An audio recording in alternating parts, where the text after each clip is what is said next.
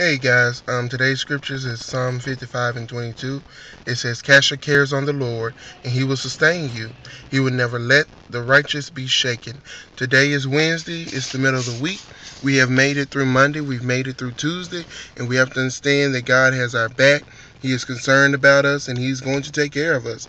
Don't get weary today. Don't get tired today, but keep pressing. Keep moving forward. The weekend is soon to come. I know you guys are ready for Easter Sunday. So let's keep pushing towards heaven. Let's keep pushing towards our goal. And everything that you didn't accomplish last week, make sure you accomplish them this week.